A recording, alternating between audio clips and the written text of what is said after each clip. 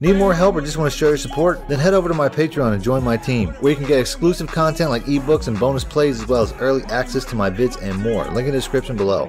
Alright, welcome back, YouTubers and Madden fans. This is Madden Money Shot, sniffing out the Madden cheese as always. We got our Super Bowl teams today: Eagles, Patriots. This video is probably going to come out on Friday, even though I'm recording it on Wednesday. But you know, I'm real jacked up for the Super Bowl, man. Let me know in the comment section who you guys think is going to win that game. I am going Eagles all the way, but of course, if you guys watch my channel, you know I'm an Eagles fan, so I might be a little bit biased, but I still think they're the better team overall, and I think it's our time, baby. I think we're due. So I'm picking us, even though, you know, you never know. It's the Patriots. It's a tough game.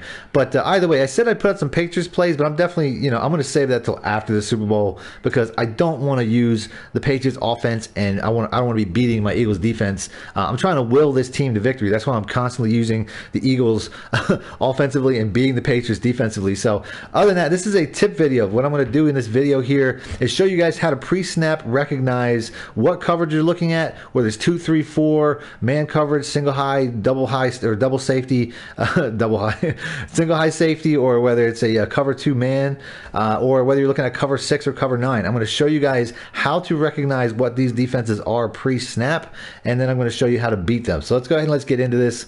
I don't want this video to be too long. I'm trying to make my videos short if you guys haven't noticed. Hit the like button if you appreciate it, because I know a lot of people wanted that a long time ago. So I'm going to go with one of my more favorite plays. I'm going to go with the fork out of the gun eagle 8 slot, because that play can beat just about anything. And then on the defensive side of the ball, I'm just going to go straight up random play.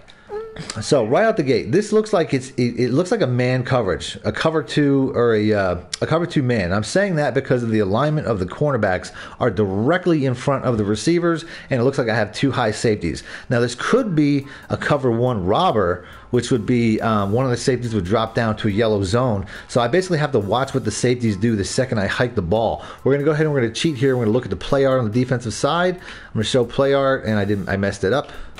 Hit the wrong button there. Now I'm messing everything up. So there we go. We have this. We have the cover 2 man, just like I predicted.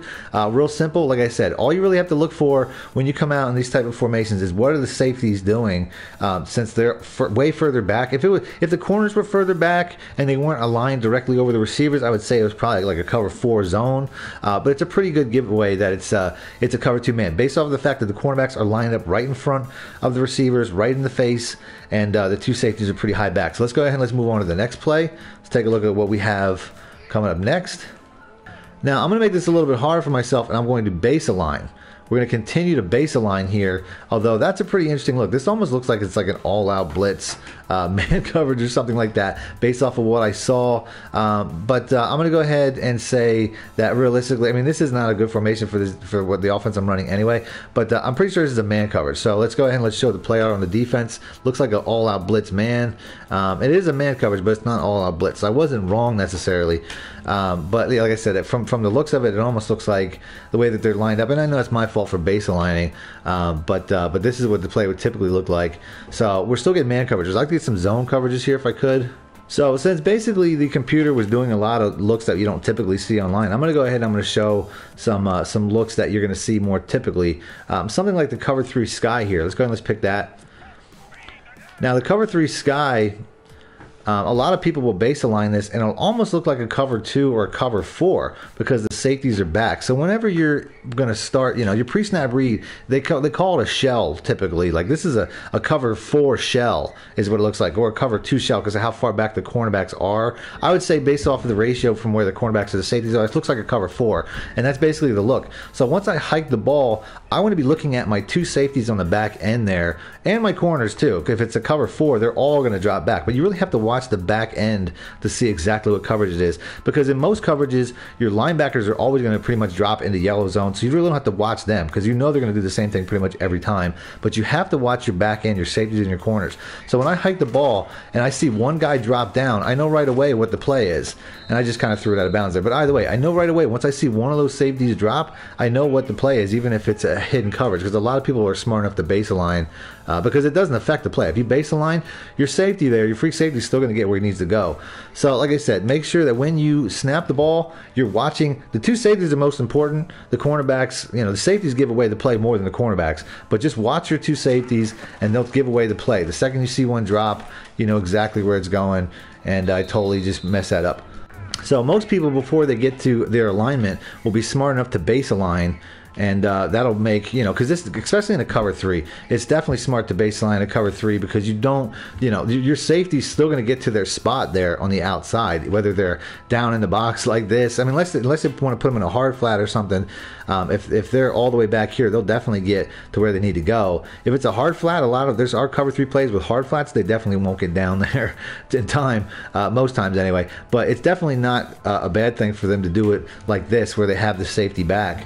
But like I said, if you watch those safeties, that's all you got to do. It's going to give away the play right away, and you're going to know exactly what it is as I get sacked there, but it doesn't really matter. So let's just go ahead and let's move on to another coverage. So now, one of the ones that a lot of people really have issue with is cover 6 and cover 9. And I'm going to explain the difference between them, even though there really isn't much difference between them.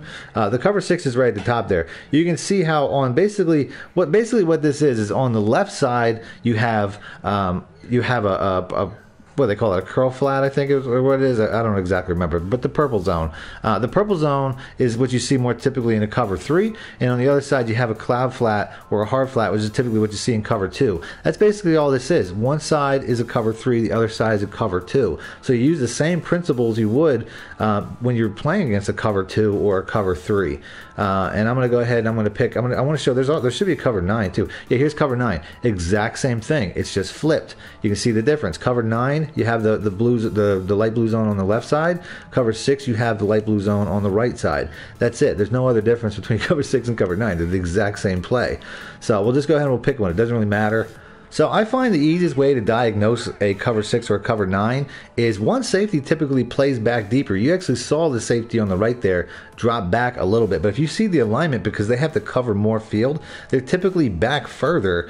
And then you can also see on the left side here the cornerback and the safety, because they cover the quarter third on the left and they cover the middle third there. They're kind of like closer together, so that can kind of give the play away. The fact that typically the alignment is your one safety is typically back further than the other, and that's how you can tell which side is the light blue side. So let's go ahead and let's show the play out real quick. So there you can see now we know that, I forget if this is a cover 6 or cover 9, but you can see how that one safety is playing back a little bit deeper. It's a little bit off aligned, and that's how it gives away that you have that's the cover 2 side. So basically, now that I know it's a cover 2 is a really simple concept to beat. If I can show the play out here, you just need a high and a low. I mean, that's typically how it goes. So here I have, you know, Aguilar and Ertz playing high and low, so I'm just going to have to kind of make my read. You can see the streak there drops him back, and you just have a real simple cover 2 route. So this is just, you know, like I said, really easy concept. You just have to kind of break it down. A lot of people see cover 6 and cover 9. They don't really know how to go at it, but it's a really simple setup. You just have half the field's cover 3, the other half is cover 2. It's that simple. So you just basically have to do your cover 2 and your cover 3 principles is pretty much what works it. So like if I wanted to, I mean, I know LeGarrette Blount is not really a great option as a receiver. I didn't really think this far ahead, but since there's a cover 3 concept over there, I can basically make a play just like this. I mean, this route, we all know that beats cover 3, and since this is essentially a cover 3 on the left side, you can attack that all day. So that's something. And then, like I said, I showed you guys how to beat cover 2. So whether it's cover 6, cover 9, you just have to kind of make your read as far as what side it is. Most people run the same cover 6 or cover 9 the entire game anyway. So you can basically just watch the post. Not the post snap, what do they call it? The after play, when it shows the previous play, you just kind of read that. If they're running cover 6, cover 9, you know what it is, and then you just make your adjustment that way. So that's pretty much it. So we're going to go ahead and we're going to move on. So that's it. This video was pretty much meant to show people how to attack cover 6 and cover 9, but I kind of threw in a couple other things along the way. So if you guys want to see more tip videos, do me a favor, hit the like button and I'll do that. Other than that, thanks for watching. Man, Money Shot out.